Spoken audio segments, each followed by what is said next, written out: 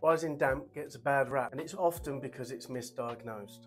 Rising damp is actually fairly rare in a building, but what we do see in buildings is water at the bottom of a wall. That water can be there for many different reasons.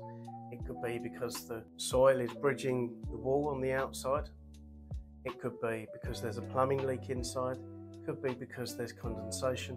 It could be because there's the wrong plaster on the wall. It's always important to diagnose the damp properly. We often get calls, "We've had our rising damp fixed 3 times. My answer is always, well, then it's not rising damp.